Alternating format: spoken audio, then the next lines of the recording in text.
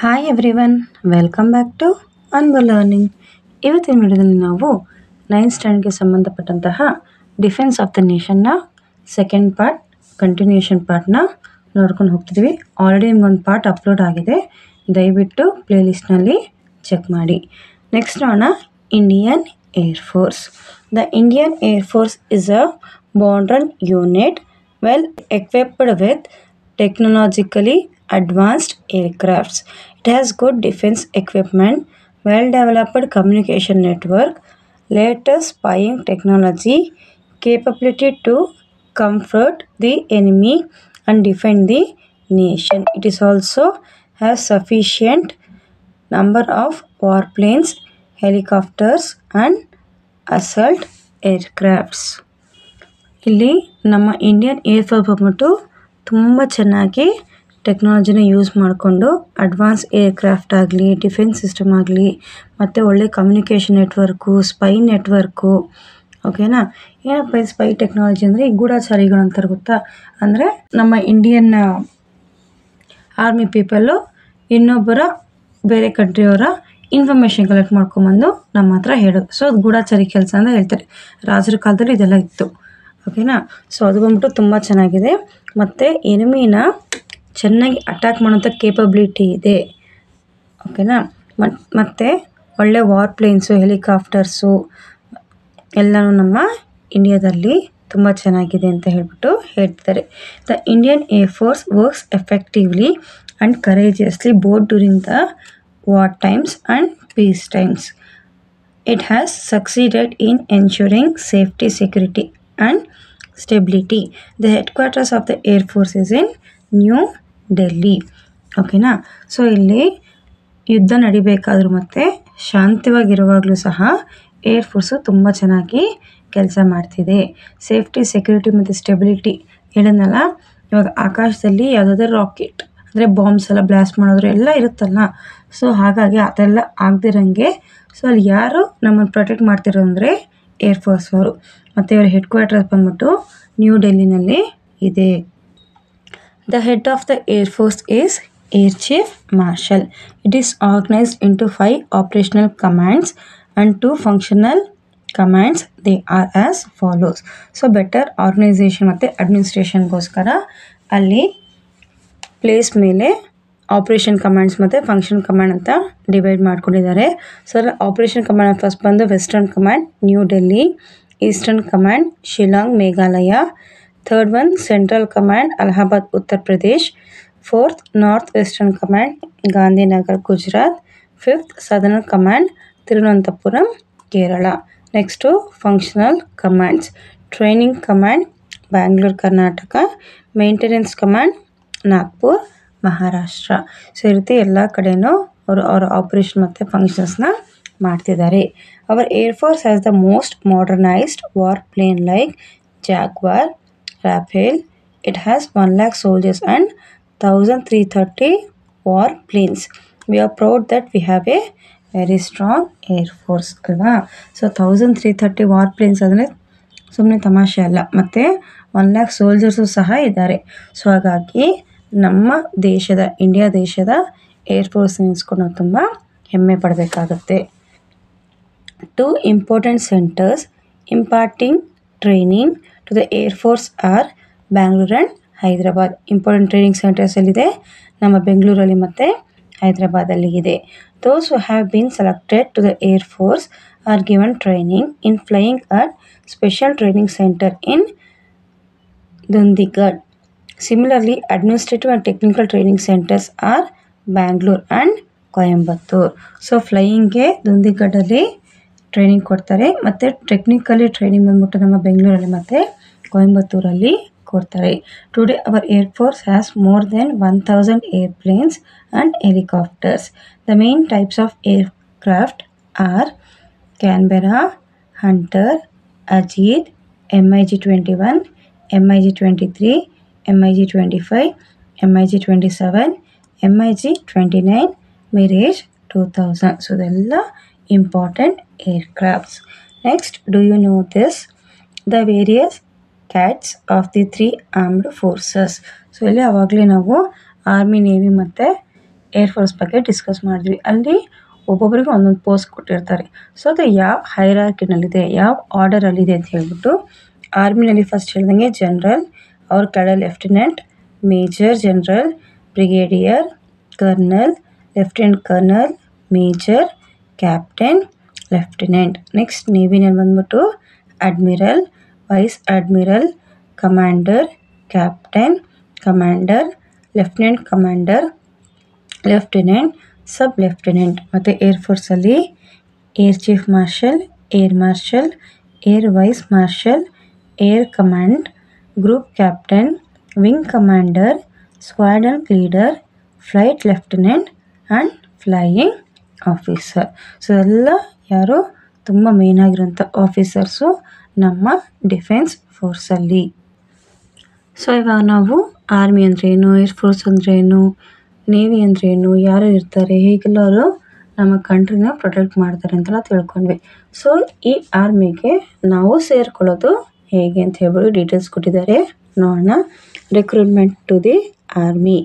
Those who desire to work in the armed forces should be service-oriented, patriotic, ready to sacrifice their life for the sake of the country, and also to be familiar with the multicultural fabric of the nation. So ಅಲ್ವಾ, so ಅಲ್ಲಿ service oriented ಆಗಿರಬೇಕು. ಮತ್ತು ನಮ್ಮ ಲೈಫ್ನ ಯಾರು ಸೋಲ್ಜರಾಗಿ ಹೋಗಿ ಸೇರ್ಕೋತಾರೋ ಅವ್ರ ಲೈಫ್ನ ದೇಶಕ್ಕೋಸ್ಕರ sacrifice ಮಾಡೋಕ್ಕೆ, ತ್ಯಾಗ ಮಾಡೋಕ್ಕೆ ರೆಡಿಯಾಗಿರಬೇಕು. ಮಲ್ಟಿಕಲ್ಚರ್ ಬಗ್ಗೆ ತಿಳ್ಕೊಂಡಿರಬೇಕು. Any citizen of A country irrespective of the religion, caste, class R community can join the military. ಯಾರು ಬೇಕಾದರೂ ಹೋಗಿ ಸೇರ್ಕೋಬೋದು, ಯಾವುದೇ ರೀತಿಯ ಜಾತಿ ಧರ್ಮ ಭೇದ ಭಾವ ಇಲ್ಲ. However, there are certain conditions with regard to physical requirement, mental health, general education and technical knowledge that have to be met. ಈಗ ಪ್ರೆಸೆಂಟ್ ಟೆಕ್ನಾಲಜಿ ತುಂಬ ಇಂಪಾರ್ಟೆಂಟ್ ಅಲ್ವಾ. ಸೊ ಹಾಗಾಗಿ technical knowledge, basic education, general education, physical ಮತ್ತು mental health ಸಹ ತುಂಬ ಚೆನ್ನಾಗಿರಬೇಕು ಅಂತ ಹೇಳ್ತಿದ್ದಾರೆ. When recruitments are made to the lower post of the army, they are made according to the percentage of the recruitable male population, that is RMP, recruitable male population of the state and union territories. So ಇಲ್ಲಿ state ಮತ್ತು union territories ಆಧಾರದ ಮೇಲೆ ಎಷ್ಟು ಮೇಲ್ persons ಬೇಕು ಅಂತ select ಮಾಡ್ಕೋತಾರೆ. Suitable candidates R recruited to the air force through selection and registration on A all India basis. ಏರ್ಫೋರ್ಸ್ಗಾದರೆ all India basis ಮೇಲೆ ತಗೋತಾರೆ. This is done by the central ಏರ್ಮನ್ selection board. Recruitment of the sailors to the navy takes place through the naval recruitment organisation NRO, ಅಂದರೆ naval recruitment organisation. Responsibility for this task lies in the human resource project and ಡೈರೆಕ್ಟರೇಟ್ಸ್ at the head quarters of the navy. Recruitment of women's to the armed forces takes place through the women special entry scheme.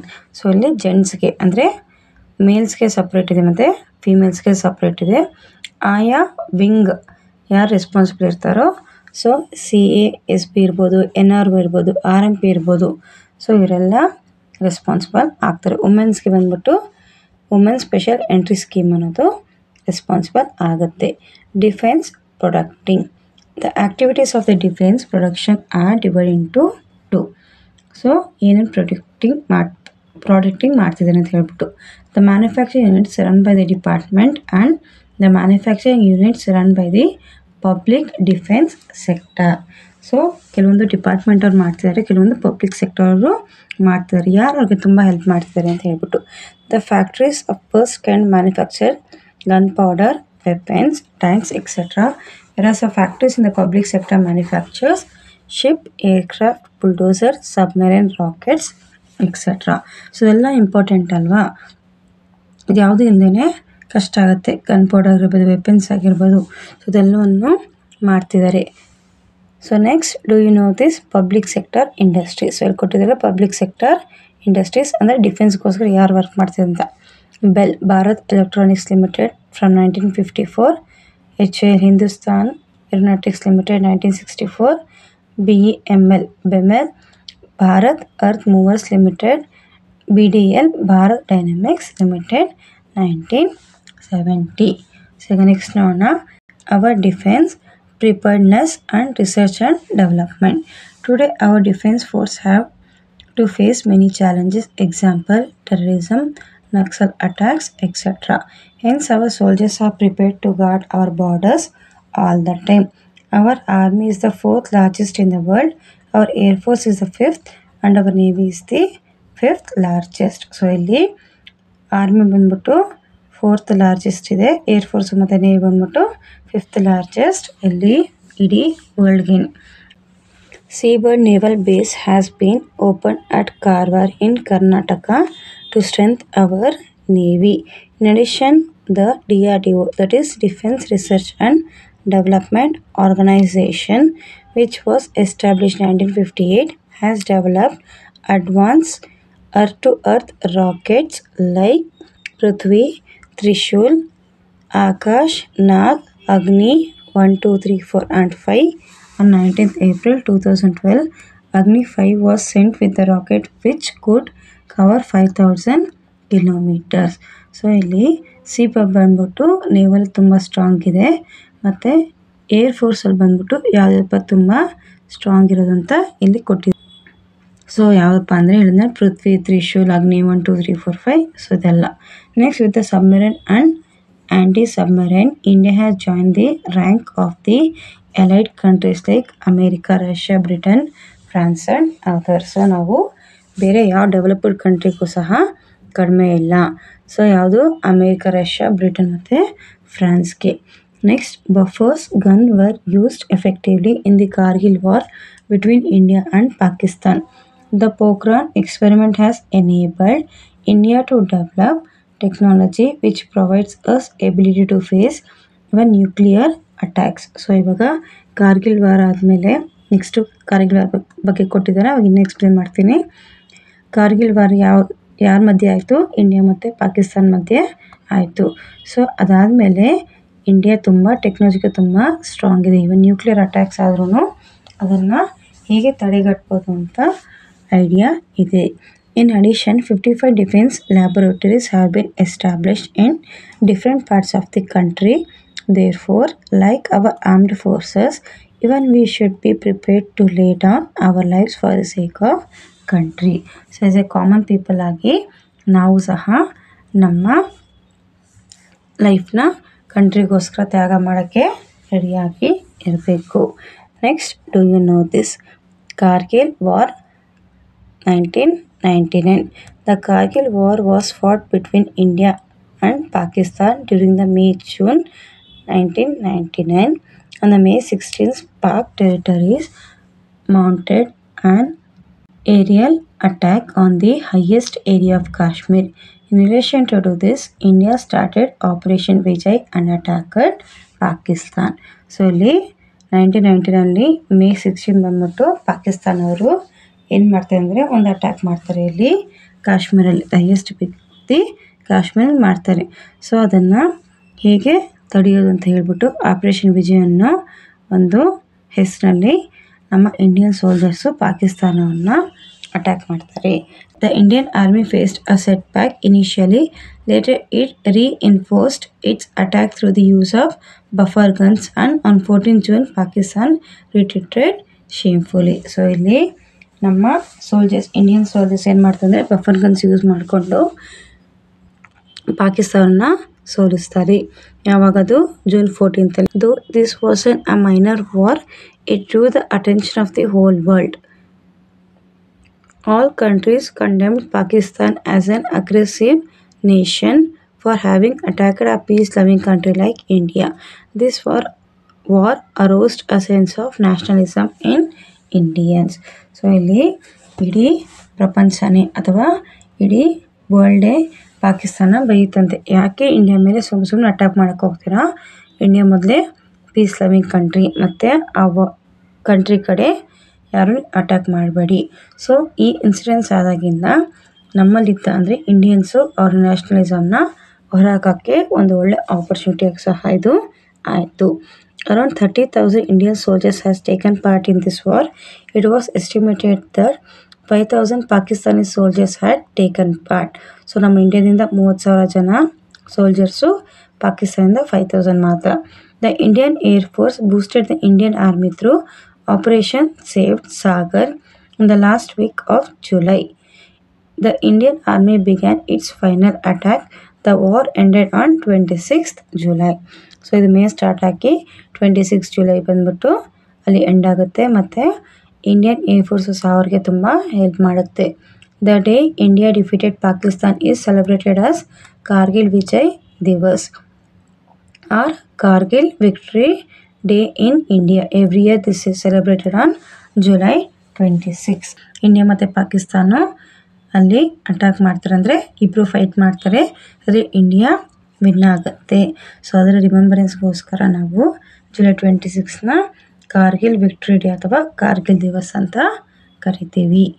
So ಇದರ third ಪಾರ್ಟ್ನ next ವಿಡಿಯೋದಲ್ಲಿ ನಿಮಗೆ upload ಮಾಡ್ತೀನಿ. ಇನ್ನು ಈ ವಿಡಿಯೋದಲ್ಲಿ ನಿಮ್ಗೆ ಏನಾದರೂ doubt ಇದ್ದರೆ ದಯವಿಟ್ಟು ಕಮೆಂಟ್ ಮಾಡಿ. ನಿಮ್ಗೆ ಯಾವುದಾದ್ರು ಲೆಸನ್ ಸಿಗ್ತಿಲ್ಲ ಅಂತಂದರೆ ಪ್ಲೇ ಲಿಸ್ಟ್ ಒಂದ್ಸತಿ ಚೆಕ್ ಮಾಡಿ. ನಿಮ್ಮ ಫ್ರೆಂಡ್ಸ್ಗೆ ಮತ್ತು ರಿಲೇಟಿವ್ಸ್, ಸಿಬ್ಲಿಂಗ್ಸ್, ಫ್ಯಾಮಿಲಿ ಮೆಂಬರ್ಸ್ ಯಾರೇ ಇರಲಿ, ಯಾರು ತುಂಬ ನೀಡಿದೆಯೋ ದಯವಿಟ್ಟು ಅವ್ರಿಗೆ ಶೇರ್ ಮಾಡಿ. ನಾವು ಕಲಿಯೋಣ, ಬೇರೆಯವ್ರಿಗೂ ಕಲಿಸೋಣ, ನಾವು ಬೆಳೆಯೋಣ, ಎಲ್ಲರನ್ನೂ ಬೆಳೆಸೋಣ. ತಪ್ಪದೆ ಚಾನಲ್ಗೆ ಲೈಕ್ ಮಾಡಿ, ಸಬ್ಸ್ಕ್ರೈಬ್ ಮಾಡಿ, ಪಕ್ಕದಿರುವ ಬೆಲ್ ಐಕಾನ್ ಪ್ರೆಸ್ ಮಾಡೋದನ್ನು ಮರಿಬೇಡಿ.